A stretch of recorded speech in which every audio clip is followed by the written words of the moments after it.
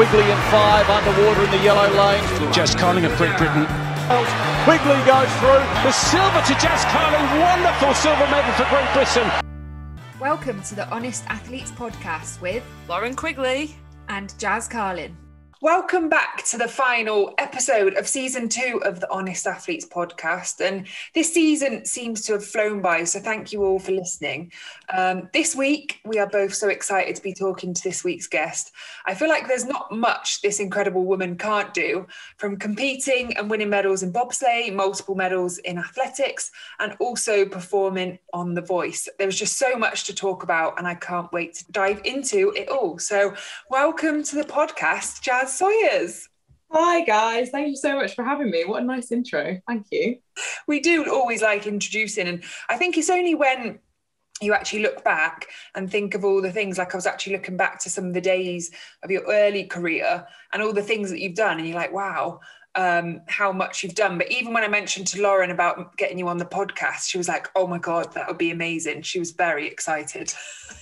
Oh, well, I'm excited to be on, so thank you. Yeah, well, like Jaz just said, I'm super excited to have you on. Before we even started recording, I was laughing so much. And you also told us about green tea story. So if anyone's listening and they like green tea, apparently you should not put boiling water in it. So Jaz, could you just quickly explain the green tea story? Because that's Yeah, you know what? I think this is a much better fit for people who think they don't like green tea. People who do like it, you're probably fine. Crack on with whatever you're doing.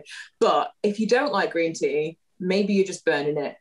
Whenever I get asked on sort of podcasts or interviews for like a life hack, I always give this one. You need to put cold water, cover the bag in cold water first, and then put the boiling water on so that you don't burn the green tea. The reason it tastes so bitter so often is because it's burnt.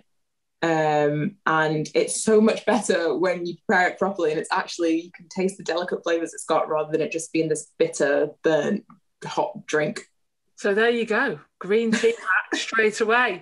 This is amazing. But we want to start right at the start. We love to start right at the start. I have listened to podcasts that you've been on. I know a lot about, you started in gymnastics, bobsleigh, long jump. There's so much to talk about. But could you just explain your start in sport and how you've sort of got to where you are right now? Yeah, completely. So like you said, I started in gymnastics when I was sort of 4 maybe. Somebody came to the school. I think my auntie suggested that I go and do it properly, and I took up gymnastics, competitive gymnastics, from a young age. I really enjoyed it. I wanted to go to the Olympics for that, but I was never going to be good enough. I think by the time I was about 9, it became clear that I wasn't going to be international level at gymnastics. And while, you know, for a kid of 9, you'd think that'd be fine and I could just enjoy my sport. No, that wasn't enough for me. At that point, I'd already watched the Sydney Olympics in 2000, and I knew that that's what I wanted, to go to the Olympics. And so when I tried athletics in school, I begged my parents to let me move over to that. I eventually did, moved over to athletics and was doing combined events. So I started out in a pentathlon. I think you actually start as under 13 doing quadrathlon. I don't think you even do 5. I think you just start with 4. Gradually worked my way up to heptathlon, which is what I competed in 2011 at the World Youth Championships. But that same year, I also took up bobsleigh. I moved to a boarding school so that I could train full-time for athletics. And while I was there, British Bobsleigh came looking for athletes for the Youth Olympics. I decided that would be a good, fun idea and tried out for that team, got involved in bobsleigh. And then because I'd spent 2 winters doing bobsleigh, I wasn't really fit for heptathlon anymore. So I dropped down in the summer to just a long jump. Instead of 7 events, just dropped down to 1. And then since then, and that was in 2012, I have been just a long jumper. I say just, it's still work, but it's nothing like being a heptathlete or a bobslayer. It's a bit different, but no. So that's how I ended up in long jump. And then I've been kind of trying to tick off career goals in the long jump since then.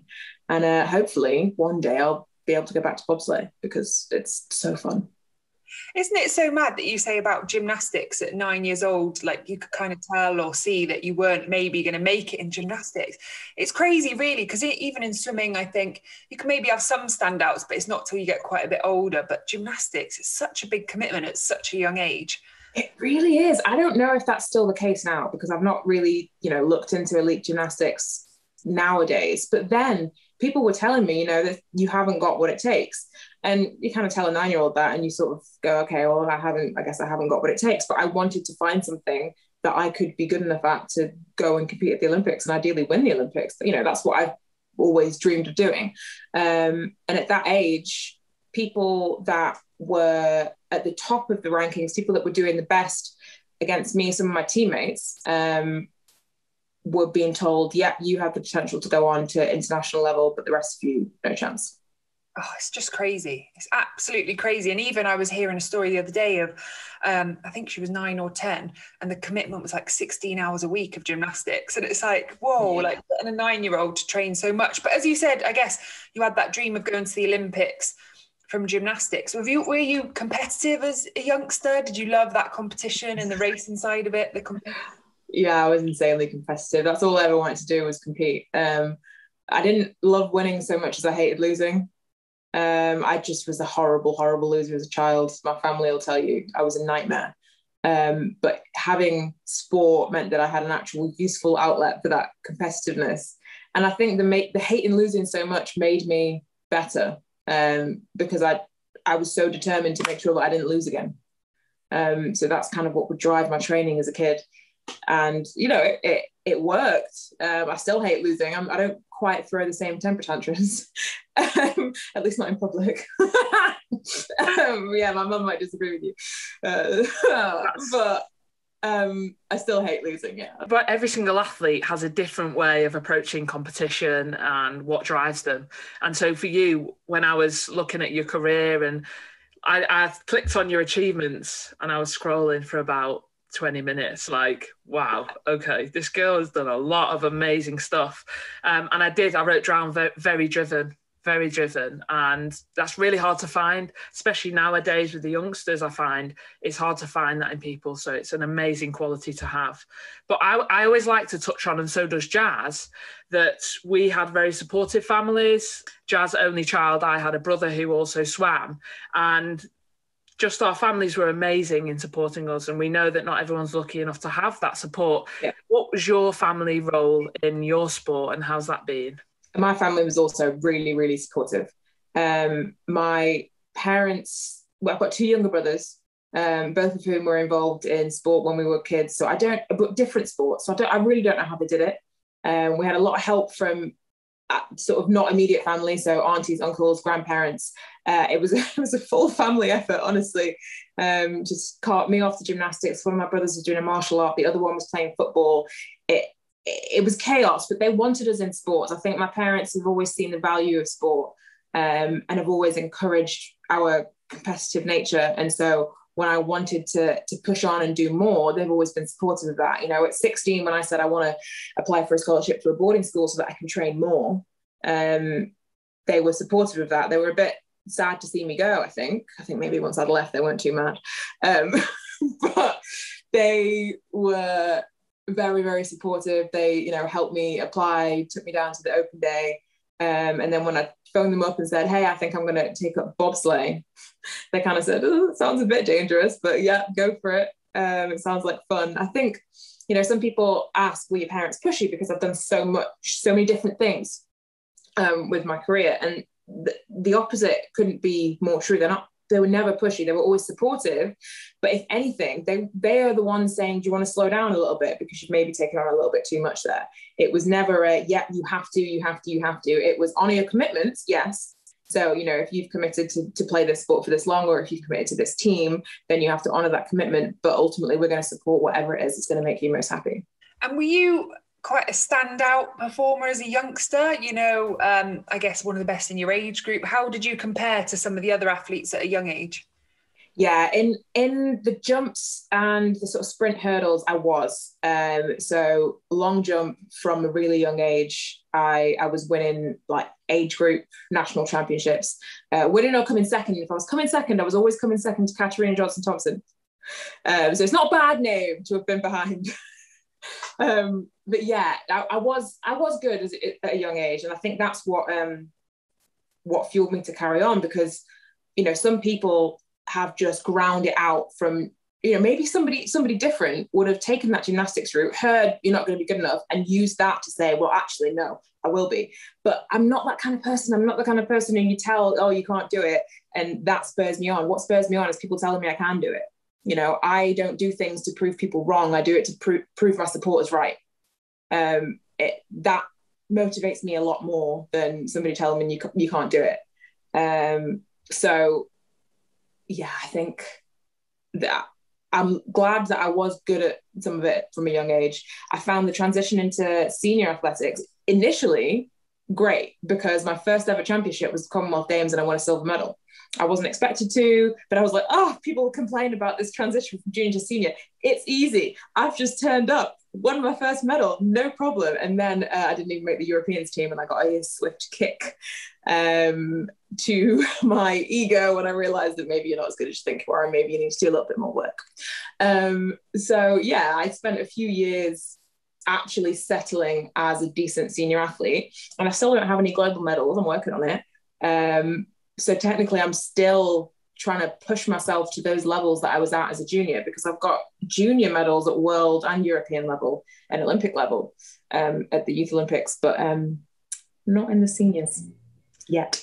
It's coming. I feel it. I hope so. I think so. 100%. I listened to one of your TED Talks, Quitters Never Win, Winners Never Quit. That wasn't the title, but I remember you talking about that in there. And it's really interesting hearing you talk and look at your career from switching different sports. You're lucky to be so good at all these different sports and be able to do that. Do you think that the ability to do that, to have done gymnastics, athletics, bobsleigh, long jump, all the different events in athletics, do you think that's helped your career in terms of the longevity of it and sort of keeping things fresh a bit? I know you've been doing long jump for a long time, and it's not like you've just done it for a couple of years, but you have gone in and out of different sports. How have you, do you think that's helped you in the longevity? Yeah, definitely. And I think, I agree. You say you're lucky to have been good at those things. And I was lucky that some of them I tried and I was good. But the bobsleigh, for example, when I first started, the raw skill in terms of the speed and the power, yes, I had it. The bobsleigh itself, god awful. You should have seen my first week of bobsleigh. Tragic, just disastrous. I wasn't good at it, but I was willing to try a bunch of different things. I've always been the kind of person that would say yes. And I've never, and I think this is down to my parents and the way they brought me up, I've never felt the need to be boxed into one thing. I've never gone, okay, I'm good at this, so I have to just do this. And I think that's what some kids, you see the sort of 10,000 hour thing get pushed, and it's like, you've got to spend all your time on this one thing if you want to be good at it. Maybe not. Maybe you should try a bunch of different things and realize that actually there's more to you than this one specific skill that you've managed to hone. Because, a lot of people look and go, oh, you've done loads of different things, you're just good at loads of different things. It's like, well, how many things have you tried? You might be good at loads of different things.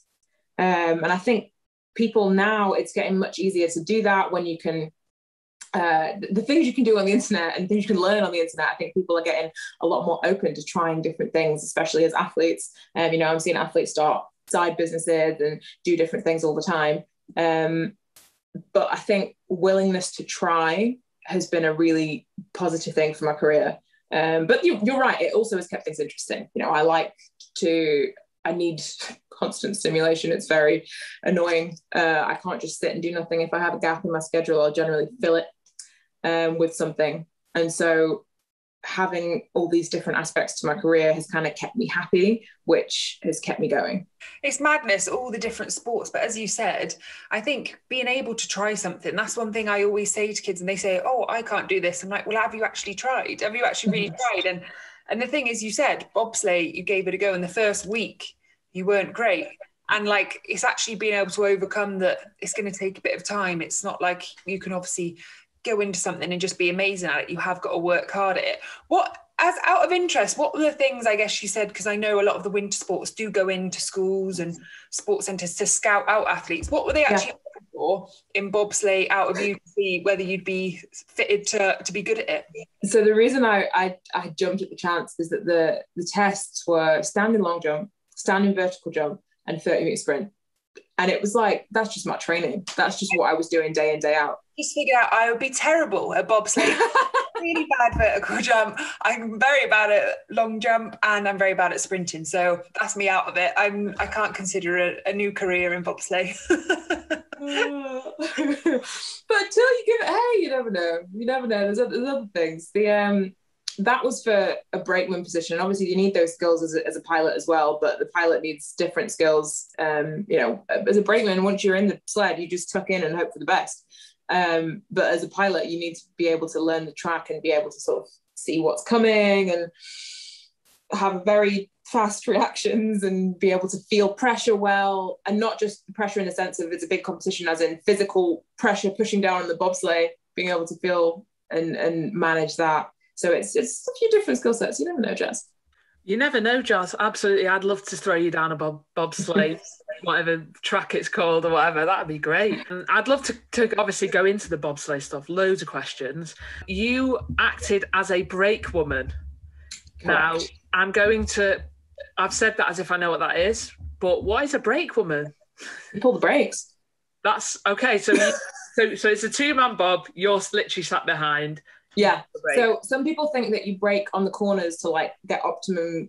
No, there's no braking until you're finished. So basically my whole job as a brake woman was to push the sled at the start as fast as we can before you get to the first corner. There's like the starting bit. I've forgotten all the terminology now. It's been a few years. You sprint, you jump in, you hold on, you hope you don't crash. And then you have to kind of learn the track as well, because you need to know when you're finished. And once you cross the finish line, then you pull the brakes. Amazing. And so how do you qualify for the Olympics in the Winter Olympics and bobsleigh and all that? How does that happen? So at the time, we qualified our spots via specific qualifying races. Okay. So they had, because it was the first ever Winter Youth Olympics, they had to set up a series of youth qualifying races. So GB managed to qualify 2 sleds. So for the women, 1 for the men. And so we had 4 of us girls out there competing in our sort of first Olympic experience. And the pilot that I competed with, Misha McNeil, is still the GB #1 bobsleigh pilot. So she stayed in bobsleigh, and she finished 8th at the last Winter Olympics. She's doing great. Wow. And just quickly, how old were you when you got your when you were at the Olympics for bobsleigh? So the Youth Olympics for bobsleigh, I was 17. Right. Yeah. So, I mean, at that time, you couldn't start bobsleighing until you were 16. You weren't allowed to start learning to drive until you were 16, just because it was dangerous. I'm not sure if it's slightly different now. So everyone was relatively new to it. But it was just the most fun. I can't even tell you, just the most fun. Bobsleigh is amazing. If you ever get a chance to go down in a taxi bob, do it. It's scary, but it's really fun. I was going to say, you say fun, but like that is quite petrifying. And a lot of people would probably be like, I'm not sure I would want to throw myself down. At what speeds do you go at, actually? It's like super quick, isn't it? Yeah, it's pretty fast. I'm not sure. I wouldn't want to overstate how fast we were. But I know the top guys are going like 70 plus miles an hour. And, it's you, bobsleigh, a helmet, and then your little Lycra too. Did you feel any more nervous, the same, or was it just that same kind of adrenaline that you used to get with athletics, gymnastics, all the other sports? Oh God, very different. Because in athletics, I don't fear for my life. So there was no worry like, will I make it down the track? Am I going to make it out of the sandpit? Yeah, you'd be fine, babe. But bobsleigh was a little bit different because I spent my first week crashing because I was so bad at it. I started to learn to drive. That was not for me. I was never going to be a bobsleigh pilot. I was definitely a brake woman. And I started to learn to drive, and I crashed. And so then, all I really knew was crashing to start with. And to be fair, crashing, the idea of it is worse than what it is, unless you have a really bad one. But I never had a really bad one. I got lucky.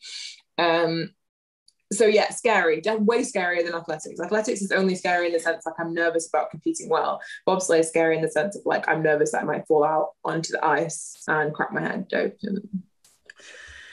I can imagine being scared about that one. I can definitely imagine that. I don't think, Jaz, I mean, I can't speak for you, but I definitely never dived into a pool thinking, am I going to make it out alive from here? I can't imagine what that feels like, to be honest. So you obviously did very well there, and you have said that you want to return post athletics, which is very exciting and one of the things I wanted to ask you. But you did then go into athletics. I'd love for you to tell us a bit more about that transition back into athletics and where you were at the time and all that. So I never really transitioned out. The summer, what year did I go off? So I started the school in 2010.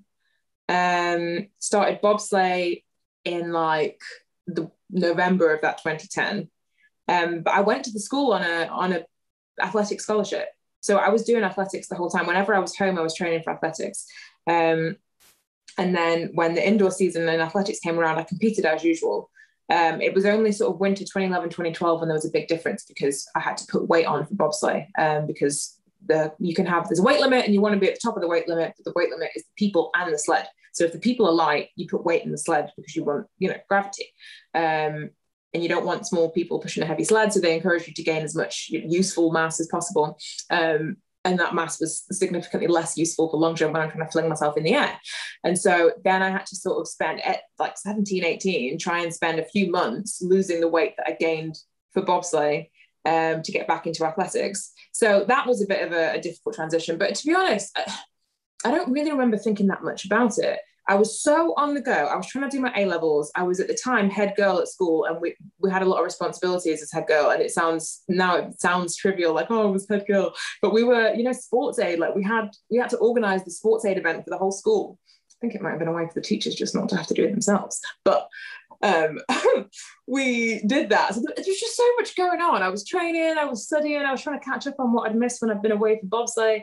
And I never really noticed the sort of quote unquote transition. My only focus was finishing my A-levels and getting the grades that I wanted and qualifying for the World Juniors in athletics, which was that summer.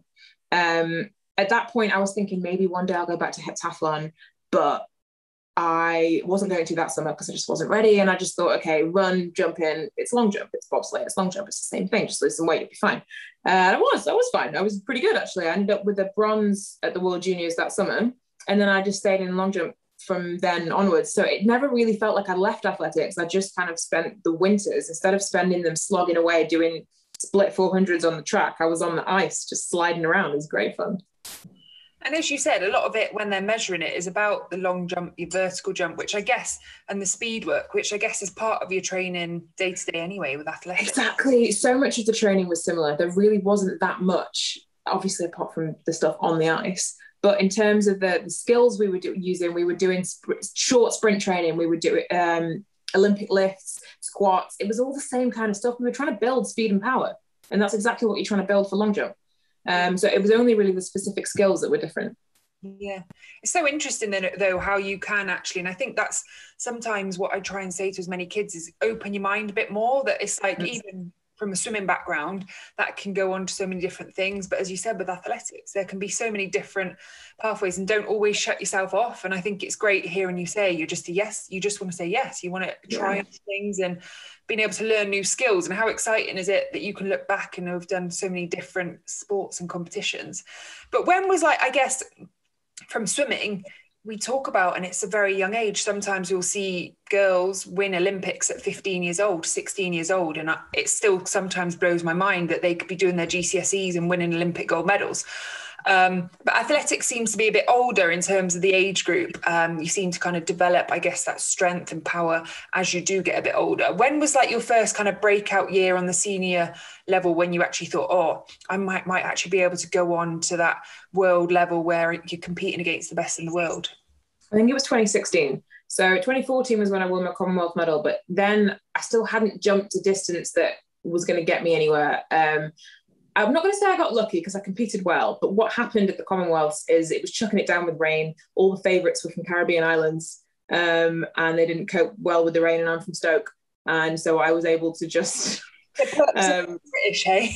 Yeah, exactly. I was able to treat it like just the standard Tuesday evening session, and jumped well enough to win a silver medal. But that distance wasn't even enough to qualify me for the European Champs. So it wasn't like I'd suddenly burst through the ranks then. But in 2016, I went to the Europeans and I got a silver medal in preparation for the Olympics. So I thought, okay, well, this is my first senior medal that's actually with a decent distance. It was with a really respectable distance. And then I went and finished 8th at the Olympics. And so then it was kind of like, all right, this is real now. I'm at the stage where I'm playing with the big girls. You know, I'm not just kind of skirting around on the outside. I am actually good enough to be here. But I haven't, so since then, that year, 2016, I jumped 675. I've only improved 15 centimeters in those 5 years. So I've now jumped 690. But in terms of me as an athlete and me competing, I've improved so much. It's just that I haven't quite seen that big jump in distances yet, which I still think is going to come. I look at I've jumped personal best this year, first one in a couple of years. And I think there's a lot more in the tank, because once you start pushing 7 meters, you're talking about medals. And that's where I want to be. I'm in the sport to win medals. That's absolutely what I want to do. So I think 2016 was the first year I went, okay, I know how to be here, but I've spent the 5 years between then and now learning the sport, because it is different to when you're a junior. But often I have to go back and look at my junior jumps when I didn't know all the things that I know now, when I was just running very, very freely. I've got a couple of videos where there were fouls, but they were big. They were up around 697 meter kind of jumps. And that's when I was 18 and I almost knew nothing. And so I have to remind myself sometimes that empty your mind occasionally, because you maybe know too much and you're thinking too much. And I'm sure you guys have experienced the same thing, as once you know how it should be, you can obsess over that. But when you're a kid, you don't know how it should be. You just know what it feels like. And you just go, I'm just going to run as fast as I can and jump as far as I can. And sometimes I think it should be about that for us adults as well. I definitely can relate to that. One of my coaches that I had, who was brilliant, used to say to me before I go down to a race, clear your mind, fill your heart. That was it. Clear your mind, fill your heart. And it just helped me go, yeah, okay, I don't need to overthink this. Let's just go right back. Just do what you do every day in training. And that's what it's all about, really, isn't it? So I did read somewhere, and I think I watched it on YouTube. Is your best 6.86 meters? It was until like 2 weeks ago. I jumped 690. Okay, so I need to rewatch that. But I thought 6.86, crikey. In swimming terms, how far is that? So when I was at the pool the next day, I was stood on the side of the pool. The flags are at 5 meters, and then obviously beyond that. And I'm just like, how has she got from there to there? All right, she gets a run up, but when we used to go and train in South Africa, we'd try and run and jump and touch the flags. Yeah. And it was incredible if someone actually touched them. And that's only 5 meters. So I'm just like mind blown. To get Jaz to do, I mean, you'd absolutely smack. We see like men, like our sprinters in swimming, and they're going for the flags and they're trying to get it. We need to see you do it, because everyone... you know what? You need to bring a bunch of long jumpers in and humble those men, because I'm telling you, we'd be able to take a few steps of a run up and just tap it. Bring some female long jumpers in and let's have fun. We need to, because that would be absolutely amazing. So you've said you've just obviously beat that 2 weeks ago. What I wanted to ask you, when we do a swim, we know before we've touched the wall, really, if it's a PB or if it's a great race. Is it the same for you, or is it the same as everyone else watching? Oh, how far did that go? Is it good? It's funny, because usually I'd say, yes, absolutely, when it's big. But this time, I've been out in America for about 2.5 months, and I've been competing almost that whole time. And throughout the maybe 6 weeks that I was competing, I had so many fouls that were about that far. So where I've touched the plasticine by like 1 centimeter, and I've been going about 690, 695 plus. And so I already knew what it felt like. So I've been doing that over and over and over. So when I did this jump, I was like, yeah, I felt fine. But it didn't feel like something I'd ever done before. When you, like you're saying, you touch the wall, that's better than you've ever done it. It didn't feel like that because I've been doing it, but just in the wrong place. It's just too close, to the board. And so I got out and I was like, okay, that'll be my best one of the day. But I wasn't sure. And I saw the coach that had been helping me that week, because they had a paper tape measure. Often they've got electronic ones, but they had a physical one. And I saw him go, yes. And I was like, what is it? What have I done? And the official goes, 6 meters, 690, 6 meters 90. And it was just, I'm so excited, because the Olympic standard was 682 and I didn't have it yet. So I wasn't even up for selection, up for contention at all until then. And then, which is another thing you don't have to contend with in swimming, but the wind, I had to then check the wind was legal, because a few weeks earlier I had jumped the Olympic standard, but with a 2 something wind that was too strong. It doesn't count. So then as soon as I've heard him say 6 meters 90, I look over at the wind gauge guy and I'm like looking at him like, go on, tell me. He just gives me the thumbs up. And then, yeah, I'm going nuts. And so relieved. So yeah, it's good. I think the first time I go over 7 meters, I'll know about it. Definitely. When I jumped my 686 PB, I knew it was good. Like you spend that little bit longer in the air and it's got to be such a fraction of a second. But as soon as you've taken off, your foot hits the ground and sometimes you just get that connection with the board and it's just right. It's just, yeah, I already know. I don't need to worry about this bit and it doesn't matter what I do in the air. As long as I land, we'll be fine. It's madness. And obviously, congratulations on getting the Olympic qualifying. My standard, would you call it? Yeah. I keep thinking time because I'm so used to like swimming where it's like everything's times, this, that, whereas like yours isn't. And I think that's one thing that's so unique about what you do. And I'd love to dive into that, is like, how do you set yourself up, like the mindset for knowing that I just need to jump as far as I can. And it's not like you dive in and you can just go for it. And if you hold your technique, the certain bits that you can hold it together, like it can be so different. And how do you pick yourself up? It's not like you've just got one, you've got quite a few attempts. How do you pick yourself up if you've had a disappointing one or a failed attempt or whatever?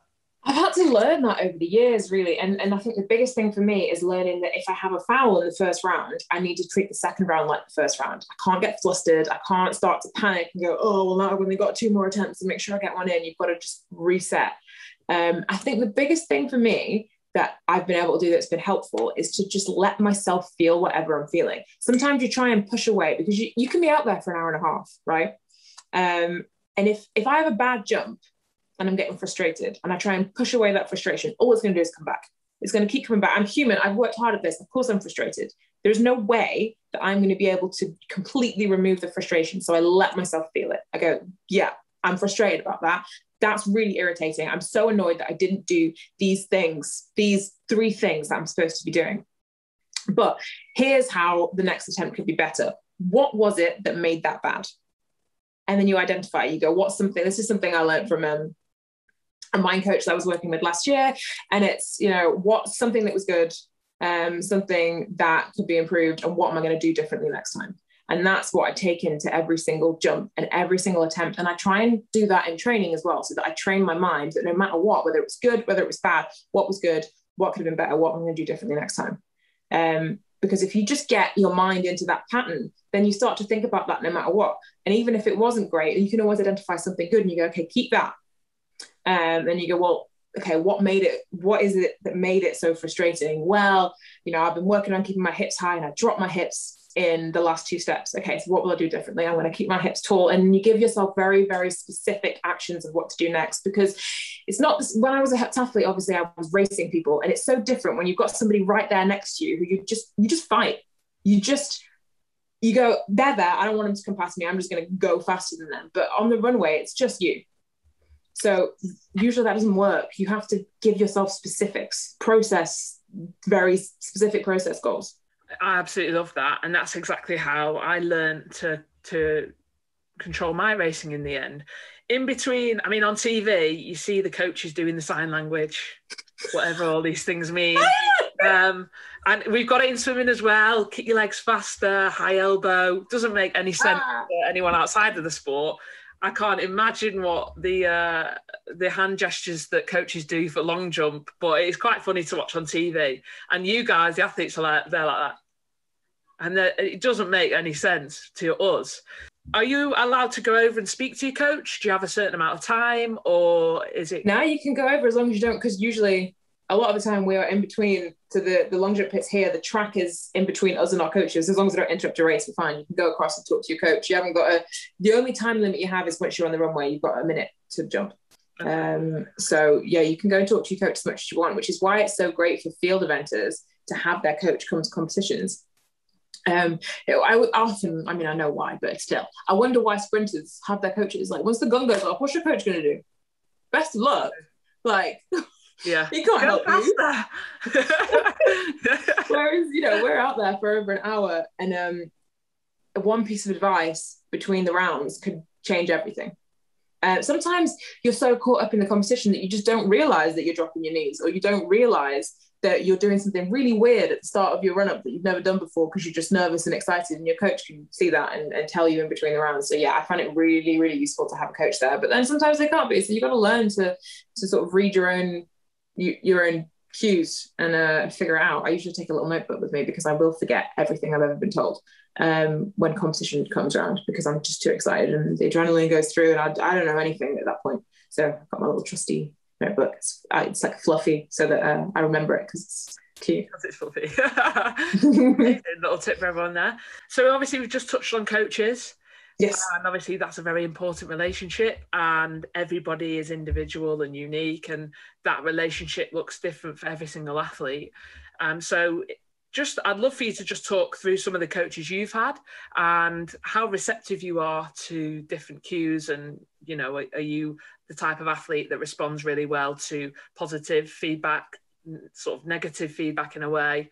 I'm highly sensitive, so I definitely need to be talked to in a positive way, or I'll cry.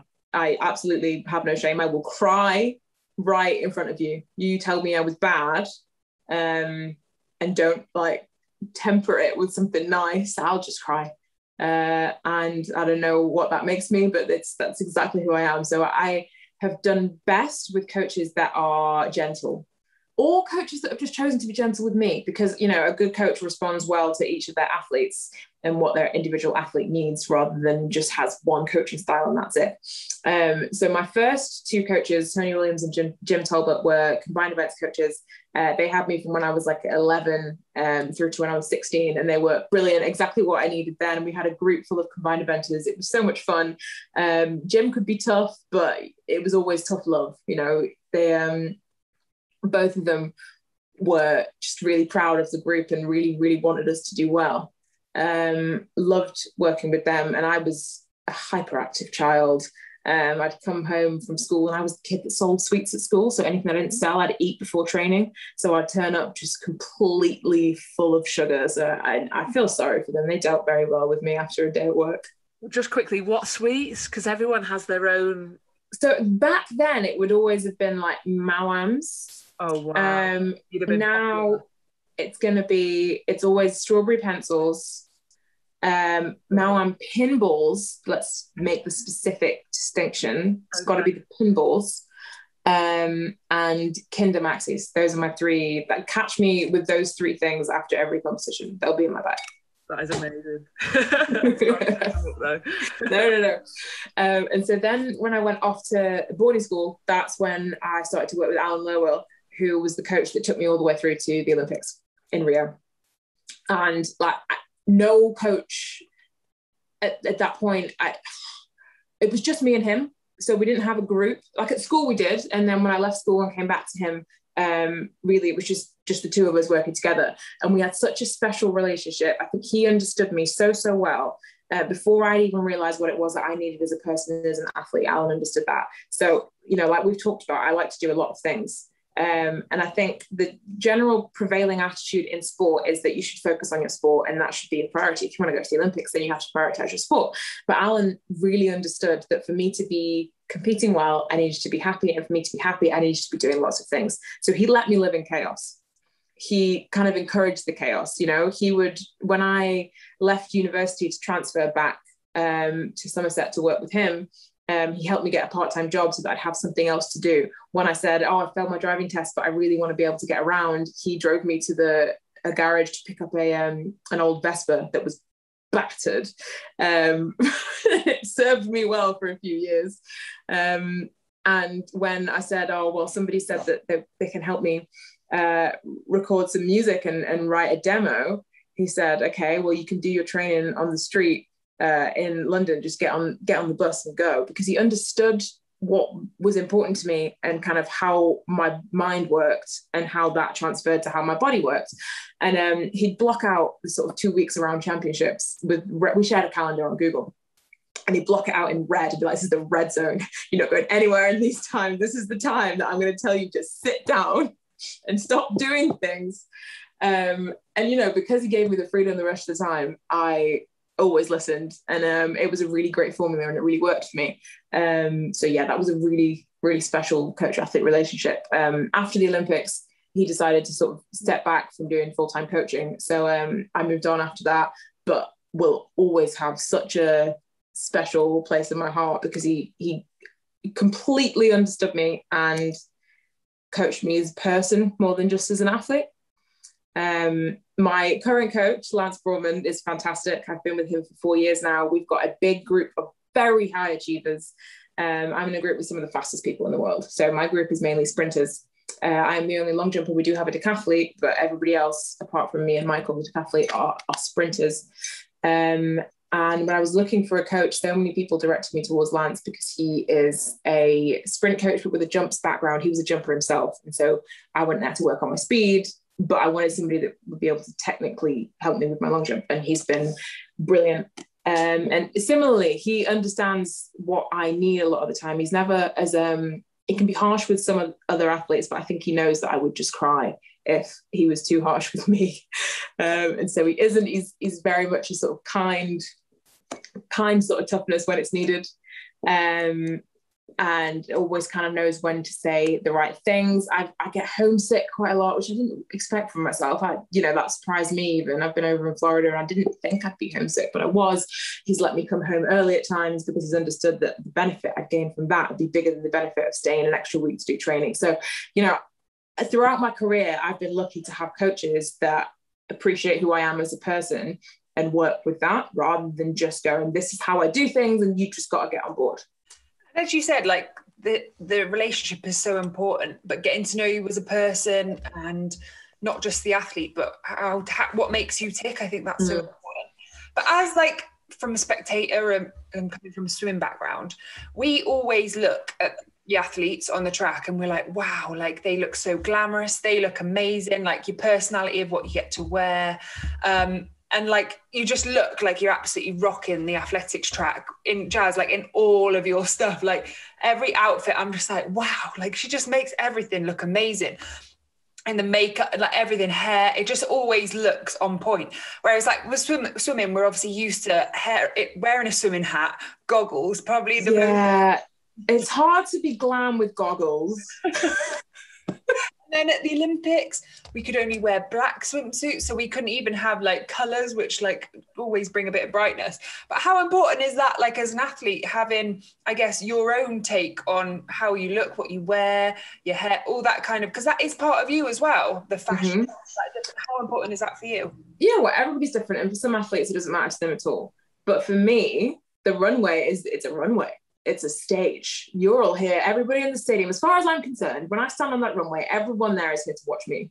And oh goodness, wow, hello everybody. Thank you so much for coming. I can't believe you all came to see me. Most of them have no idea who I am. But in my mind, I'm standing there. They've come to see me. So I'm going to put on a show. I'm going to look fantastic. And you know what it is sometimes, and this sounds silly, but maybe you'll relate. We have the big screen, right? And sometimes the long jump pit is facing the big screen. And if the cameras decide in that moment to focus on me, I can see myself in the screen. And if I don't look good, that's a distraction.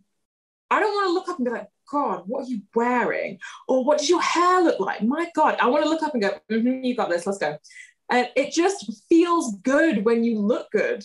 And for me, I like a performance, you know. I'm a performer in terms of music. I did musical theatre as a kid. Like I like all eyes on me. And so if all eyes are going to be on me, I better look good. And you know, when obviously you're doing the clap, I love it when everyone's clapping along. Does that actually add more to your performance? Yeah. Oh my God, yes. It feels like the crowd is pushing you down the runway. And I learned that as a kid, you know, at my first English schools, which is sort of a rite of passage in athletics in England. It's like the Olympics. English schools is wild. I loved it so much. And that's when I first learned about the clap. I was actually doing high jump when I first learned, and I realized that one, it's kind of this, the rhythm builds and the momentum builds, and you feel like you're really building to a point, and it's all going to explode at the end. But two, if everyone's clapping, it means they've seen and they're definitely watching. So as if you're watching, then I really better make this jump. So it's kind of, I do better with added pressure. And to me, the clap is added pressure. It's eyes on me and making sure that I deliver a performance for everybody that's come to watch. I have noticed you with the clap. I wonder how that would work in swimming. I don't think that would work because everyone has to be quiet. Can you even hear anything? You can hear noise. I could hear noise. I could hear my mum. So my mum would always shout, "Go, Lauren," as the gun went. So if I was diving or backstroke start, I could hear her. But other than that, it was just noise. Could you hear Jazz? Were you?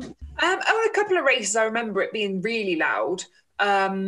But you could, again, it's just noise, no specifics really. But swimming is known for like people cheering you on from the side. They're like moving their arms up wildly, going crazy, trying to push you on. So I guess that's probably the similar side of like pushing you on with their like arms, throwing them down the pool. I loved it with athletics when you could see them clapping and everyone's doing it together. I'm always like, that must be a great feeling. It really is. So with bobsleigh then, I know we're just flicking back to it, but you just said you want to look good. You want people to look at you. You've got a helmet on. You're in this thing. What's that about? We need to get pictures of you on the sides. Like this needs. You know what? You should see the bobsleigh women these days. They have glam, and they find a way to make it work because so on the World Cup. And when you watch it on TV, they have a little graphic that comes up and like everybody turns. And when your name comes up, they have like a headshot that turns like this.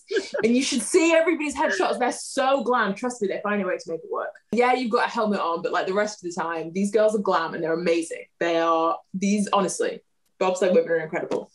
Wow. I'm going to bring it down a bit now because we're the honest athletes and it's been amazing so far, and you seem super positive and I love your energy. Like just talking to you for however long we spoke to you, I'm like, I'm going to start a different sport. I'm going to this is great. But in every athlete's life, it's a roller coaster. There's downtimes. Has there been, I'm sure there has been, but what's been maybe the lowest time or your lowest moment so far that you've maybe thought, I don't think I can do it, or I want to give up, or something like that, a real low time in sport? And how have you got over that? I think my indoor season in 2016, so it was actually Olympic year, I'd started off and had a really strong indoor season. I'd opened with a PB. I'd been competing all up near my PB for the first few competitions, and I managed to get myself an invite to the World Indoor Champs, my first World Champs, and my invite was accepted, and it was in Portland, and I was really excited. There was a few people that I knew from junior teams that had also made the team, and so it was a really big deal to me. And up to that point, I'd been known for rising to every big occasion. Almost every single championship I'd ever been to at that point, I had a personal best there. It was just what I did. And that's kind of how either a personal best or a season's best, whatever I had that year, it happened at the championship. So I kind of was riding on this personality trait that I'm a person that can bring it when it matters. And in Portland, I absolutely flopped. I had just one of the worst competitions I'd ever had. And I just couldn't figure it out. I felt like it was a blow to my identity. It didn't just feel like it was one bad competition, because I felt like a bad competition was just when you have a county meet or, some random Grand Prix. I felt like because I'd gone to a world championship, the biggest thing I'd ever done, and failed, it felt like, well, that's who you are now. You're somebody that fails in the big stage. You're no longer, because you've not carried on that chain of succeeding at big events, you aren't that big time performer anymore. And it really felt like, oh, well, maybe I was wrong about myself. And I think you spend years as an athlete building up your own confidence. And then if something that you do knocks it back down, it can be really, really hard to build yourself back up after that. And I'd have been in a less than ideal relationship at that point as well with somebody that didn't build me up. And so I think at the time, my self-confidence was so low, and this really added to it. And I kind of was thinking, well, maybe that's me done, because I hadn't jumped far enough to qualify for the Olympics yet. I was suddenly jumping worse than ever, and it was really bad. It wasn't even like I just had a slightly off day. I think I lost about 40 centimeters from what I've been doing that year. So to me, it didn't make sense. I felt like the team had taken a chance on me and I'd completely let them down. And it was just this kind of blow to who I thought that I was. And it took a while when I got back to training to kind of feel like myself again, because I didn't have anybody kind of, the relationship I was in was kind of awful, and I didn't have anybody there saying, no, don't worry, you can do it. This is the kind of person you are. You can build yourself back up. Because of that, I'd split. I wasn't super close with a lot of my friends at that time because I'd been alienated because of the relationship, and it was like a really isolated, sort of alienated time. To be honest, I was built back up by my friend Lucy Bryan, who was a pole vaulter.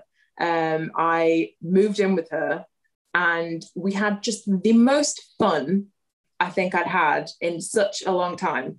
It wasn't even about the athletics. It was about remembering that you're a fun person and people like you. Even if it is true that you're not an athlete that can perform at big championships, that doesn't mean you're a bad person. It doesn't mean you're any less valuable to me as a friend. And I think that brought me back to myself. And then I was able to get back to training and to build my confidence back up and go, okay, one bad competition doesn't have to define me. I started to be able to see it as just a bad day, as just a bad competition. I started to sort of look at the situation as a whole and go, why, if you'd had one good result there, that wouldn't have defined your entire career, so one bad result can't do it either. And I think that's something that as athletes, it can be really hard to learn that and to believe that one bad result doesn't define you, but one good result doesn't either. You know, it's none of these things can tell you that much about you. Well, they can't tell you anything about you as a person, but they certainly can't tell you much about your overall career as an athlete. And as you said, sometimes we can do 100 positive things and one negative thing, and we can down on that. But it's exactly the same like with social media. You can have 100 really nice people saying nice things, and then one person could say something awful. But that's, I guess, the environment that we're around now. And with social media, you just seem to rock it. You're very open and honest with all your followers. How do you manage, I guess, having that kind of social media presence with being an athlete, and also, I guess, some of the bad stuff, maybe some trolls and some bad comments from people as well? I just think it's funny. I don't know. Social media is just funny. People are so weird. And I think if you can remember that people are just so unbelievably weird, then you don't need to take it seriously. It's a great platform for getting people to know who you really are. You know, in the past, athletes have had to rely on the print media and TV media to show their personalities and to show their fans who they are. And, you know, that's somebody else writing about you to decide whether or not they like you. But you can put out exactly what you want. And I think I've gotten to the stage in my life, and maybe it's just age or what, that if somebody doesn't, I used to be really, really awful if people didn't like me. I needed everyone to like me. It was just so important to me that everyone liked me. And I'd, go out of my way to irritate people probably that didn't like me by trying to make them like me, and I probably just made them worse. But these days, I just don't care. My block list is huge. I'll just block you. I'm not interested. This is my house. Go away. You don't have to come to this page and be negative. I'm having fun, and I would like to continue to have fun. So if you're not here to have fun, you can go. That's honestly how I deal with it. Twitter, the best thing to do on Twitter is just never search for yourself, because everyone's mean on Twitter. And I'm sure that people only have Twitter to be mean. There are some well-wishers, but Instagram's different because you have to actually seek someone out and go on their page to say something mean. Whereas on Twitter, you can just tweet something, Jazz Carlin, her hair's too long. I hate it. If you search Jazz Carlin, you'll end up finding that. But on Instagram, it's harder to do that unless they've tagged you. And then I just block them because my Instagram is a fun place. I'm having a nice time. And if you want to have a nice time, come join me. We're going to do that together. But if not, you can go. I definitely suggest everyone listening goes and follows you on Instagram, because it is definitely a fun time to be over there. Right. So I'm just having a nice, you know what? I feel like I like to have company. And so if there's nobody there, I'll just talk to the phone and someone will reply and then I've got company there. That's amazing. And it's such a positive way of using social media. Like you say, there's so many trolls, but actually there are people to follow like yourself who it's actually just a great time to follow you, to be honest. So definitely go and do that. But on this podcast before, we've talked about as athletes, we're actors in a way. And some athletes like to be seen in a certain way. So we had Laura Mazzaro on a couple of podcasts ago, and she was the number one squash player in the world. And she was known as the Ice Queen to everyone. So no one would ever really go and talk to her. They wouldn't want to be involved. They would just like leave her to it, you know, and she liked that. She liked playing that role because she wanted people to fear her in a way, but actually get to know Laura, and she's lovely, you know, one of the great people, but she didn't want to be seen that way. Do you have that role, or are you literally just Jazz, this is who I am, I'm giving it my all, you know, sort of thing? Yeah, that would be too tiring for me. I'm just myself out there. I'm out there to have a good time and to do the best that I can. I don't think I could really do that if I was playing a part. And for some people that works, and that's how they get, you know, they have to get into character to do that. For me, it's not like that. I'm out there as me. I identify usually in the call room, and I know the girls now, so it's easier. But I'll identify who's going to want to be chatting and talking throughout the competition, who wants to be left alone. And you know, I'll hone in on my fellow chatters, because I need to be relaxed, and to be relaxed I need to be myself. You know, when I was younger, people used to say she's not focused, she's off talking to this person over there, and she's bouncing around here, and she's going to be wasting her energy. But I tried the serious thing, and it just doesn't work for me. If I go out there and try and be too switched on the whole time, where I'm in like this competition mode for an hour and a half, I would be exhausted by the time the competition's over. I'm on when I'm on the runway. That's when I've switched to competition mode. When I stand on that runway and I'm trying to give it my all to get the longest jump of the competition, that's when you'll see me yell. That's when you'll see me looking angry and really, really going for it. But I'm not one of these athletes that's going to stalk around for the whole competition with this big angry face on. I'm not angry. I'm having a good time. I'm having fun. Is this not fun for you? Like, honestly, some people look like they are so miserable. You'd think they wouldn't even want to be there. I want to be there. And so I'm not going to pretend that I don't. Well, it always looks like you're having a great time, so at least we can see that. I know we've given a lot of your time, but and we're really grateful. But like, what's coming up? Obviously, we've seen you achieve the Olympic qualifying time, but from what I've seen, there's quite a few people. When does the Olympic team get announced? How does that all work in the near future? So for athletics, we've got our trials. There are 3 spots for every event. In the trials, if you finish in the top 2 and you have the standard, you are guaranteed a spot. And then the 3rd spot is discretionary for anybody else that has the standard. In the long jump, there are 4 women with the standard. So if 4 does not fit into 3, someone's going to miss out. I'm telling you what, girls, it's not going to be me. I am fighting for my spot.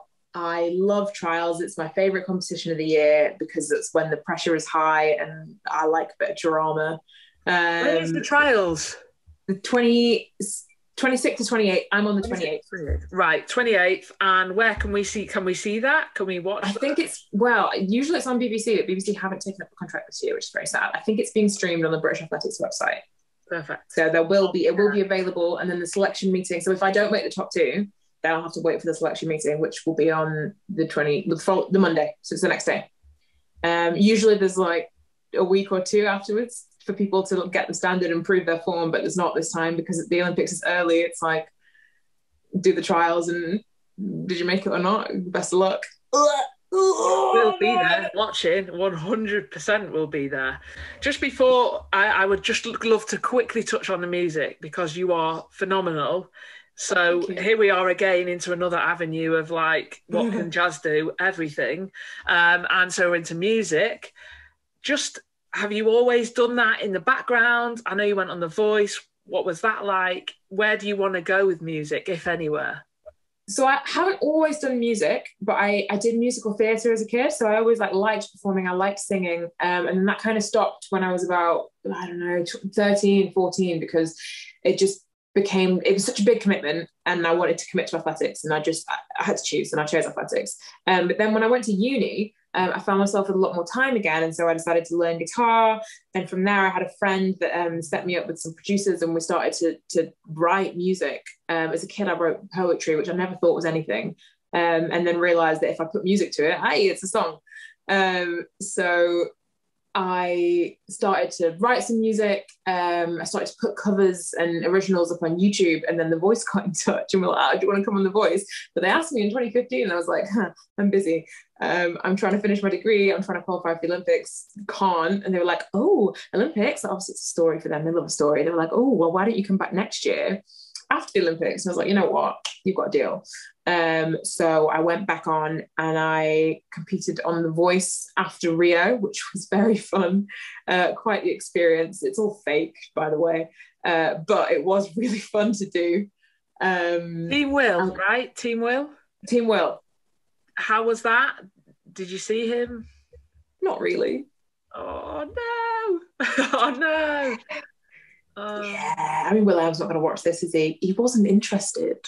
Oh, no. I know, it was really sad. It was a shame. But I got to meet some really cool other singers, and the experience itself was really good for me. Like it put me in a position now where I think people know that if there's a sport music crossover, then I can be involved. So I've had other opportunities for that. I got to do the Commonwealth Anthem for 2018 for Team England. I got to perform at Sports Personality of the Year. Like, it's been so cool. And in terms of your question, what would you like to do with it? Ultimately, I'd like to release an album at some point. The ideal is to tour once. I'd just like to tour once. I'd like to make enough music that enough people would come to, even if I'm supporting someone else, just so that I get to tour once, because I like performing. And sort of, I don't know how musicians even get over it. It's amazing. The idea of a room of people singing back lyrics that came out of your own brain, that's mind-blowing to me. That is like a goal, is to be in a room and like stop singing and then the people sing music that I wrote. Wow, imagine. Well, I'll be there, so I can see it right now. I'm there. Jazz, do you think you could go on stage with other Jazz and get singing, as in Jazz Carlin? I am not musically gifted at all. All I ended up doing was playing the recorder at school. Don't get me wrong, I love music. I would dance, sing along, but no, I'm not a performer at all. Used to obviously being in the water and just not great at singing. But obviously I remember even hearing one of your Ed Sheeran covers and it just blew me away. I was like, whoa. Like, and the thing is, sometimes you don't necessarily realise how like gifted someone is until you see it out on social media or YouTube or whatever. So it is pretty amazing the power that social media can have, showing off so many different talents. But we can't finish the podcast without giving a shout out to Jazz Apples. I don't know about Jazz, but everyone thinks that apples have been named after me. They're like, hold on a second. Do I have to change my name to Jazz? You need to change your name. Yeah, they only sponsor people called Jazz, I'm afraid. I'm sorry, but it's the coolest sponsorship ever. Like, the fact that they have two people called Jazz as their ambassadors, it's just so on brand. They are such a great brand to work with, and they're the best apples. So, like, it's a dream collaboration. It is a dream. When I went to America for training, I forgot to take my Jazz apple slicer with me, and honestly, worst mistake I've ever made. It is a game changer. Lauren, I don't know if you've got one. If you haven't, then we need to get, please do send her one, because it will change your apple eating forever. Yeah. Honestly, they're so great and so supportive, and I think even with sports, but even my friends, I think, feel bad having any other apple now, because I've just drilled it into them about having Jazz is the best. We love apple. Everyone around me now has Jazz loyalty. You know, if one of my friends has another brand of apple, they'll try and hide it from me. Like, oh, I'm sorry, there was no Jazz apples, as though like I personally grew the apples. I do feel a bit bad, to be fair, when I see an apple that's not Jazz now, because I'm just like, I need to change my name. I need to sort this out. So they're the best. Oh, it's worth it. It's definitely worth it. I can imagine it's definitely worth it. They are the best. But thank you so much, Jaz, for coming on. You know, even like the little bits that people can take away and from people listening from the story, there's so many different things, and how to enjoy what you do, to love what you do, to like never give up, and just to really give your all. And so many bits. I've absolutely loved it. Lauren, what about you? Any final bits? Of course, there's final bits from me. Jaz, thank you so much. It's been absolutely brilliant. I think you talk as if you're like 70 and you've got so much, and it's such a pleasure to listen to you talk as if like I don't. Where do you get your maturity from and your wisdom and everything? Because it's so nice to talk to you and just learn so much. That is such a nice thing to say. Thank you. I don't know. I honestly think I just do things. I just say yes to so many things. I try and do a lot of stuff. And I think that's also what keeps things exciting. You know, when a year is going too fast, if I notice a year is going too fast, I'll just start to do different things. Because when you're a kid, the years seem so long because everything is new.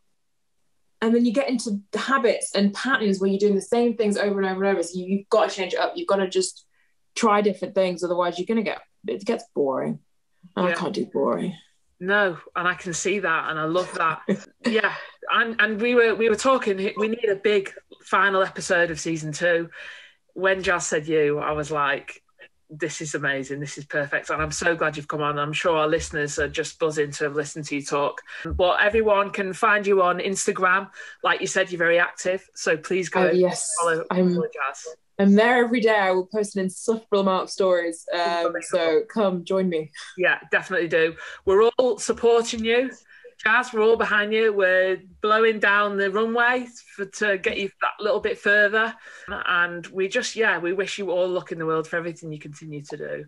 And just, thank you for your time. It's been absolutely amazing. Thank you so much for having me. You've been an absolute dream. Thank you. So thank you for listening, guys. Season 2 is now finished. We hope you've enjoyed it. Make sure you catch up on all the episodes you've missed on Spotify, YouTube, Anchor, Apple, and we'll see you soon for season 3.